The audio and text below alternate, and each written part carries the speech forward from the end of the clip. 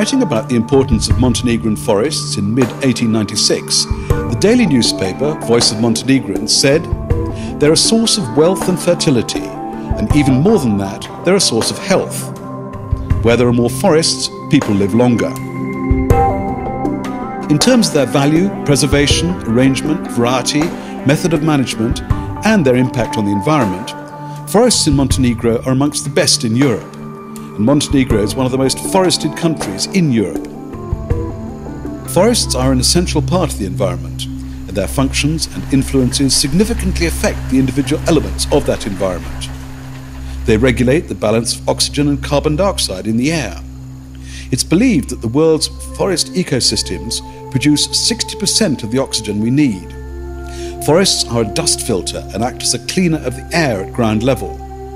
An area of deciduous forest the size of 2 football pitches filters out some 40 tons of dust a year. A tree in front of your home filters 100 kilos of dust a year. Our forest destroys some harmful microorganisms in the air by broadcasting particles called phytoncides. Thanks to them, 1 cubic meter of air in the forest has up to 250 times less bacteria than the air in the city. Vegetation in the forest has up to 15 times less radioactivity than that measured in the city. Nuclear accidents, such as those at Chernobyl, have shown that forest areas were a form of barrier to prevent the penetration of radioactive substances in the area behind them. Under the influence of forest vegetation, daily temperature fluctuations are smaller. Woods are warmer at night and cooler by day, compared with areas with no forest cover. Forests can reduce the air temperature during the day by 3 degrees and more. Forests affect precipitation. Humid air in the forest increases the amount of rainfall by 20% compared to a habitat without forest cover. The forest prevents water pollution, protecting watercourses and reservoirs. When rain falls, a forest absorbs large quantities of that water and keeps it in the form of a large reservoir. It then gradually lets it flow into the groundwater, springs and streams. This can help eliminate flash floods. Forests increase soil fertility with the help of forest litter, the soil layer consisting of organic waste, leaves, twigs, fruits and roots.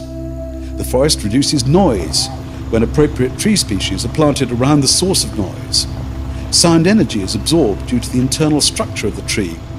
Forests alongside roads provide excellent protection against avalanches and will last up to 80 years compared to wooden avalanche barriers, which may have to be replaced after 4 or 5 years. The forest is a primary habitat for many wild animals, as a place where they find food and water, rear their young, and are protected from excessive heat or cold. Forests are a great source of food. It's estimated that the trade in forest products at world level was about $327 billion in 2004. The forest is beneficial for human health. In the depths of the forest, we can renew our spiritual and physical strength. If we protect forests, we protect our lives. The term sustainable forest management is commonplace within the forestry profession, and if well implemented, financed and controlled, represents a major pillar for the maintenance of high ecological value of forests. Forestry is an investment in the future. When forests are managed with the principles of sustainable development, forests offer values that simply cannot be bought. They improve our quality of life.